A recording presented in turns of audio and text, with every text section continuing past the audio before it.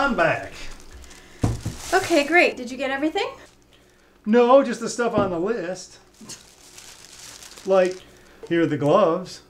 Gloves? What gloves? Well, set it on the list here. Right there under where it says pumpkin pie. That says cloves. You know, one of the most important ingredients in pumpkin pie. Oh yeah, I know what cloves are. Cloves, cinnamon, nutmeg. That's the only reason anybody thinks pumpkin's actually edible.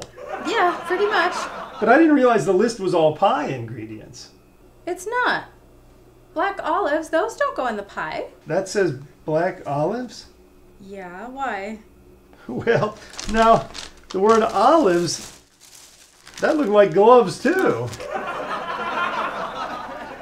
You know, you're supposed to wear your mask over your mouth and your nose, but not your eyes.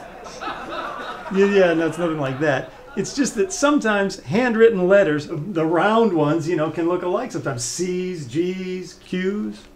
Like I used to work with a guy called Greg.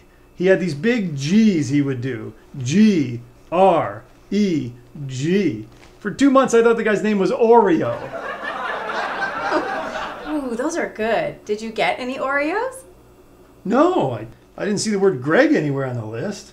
Well, then the next time we go out, we'll just get it along with the black olives and cloves. Yep. Sounds good. Wait, what are these? Would you believe green olives? Well, I wouldn't serve them in a martini.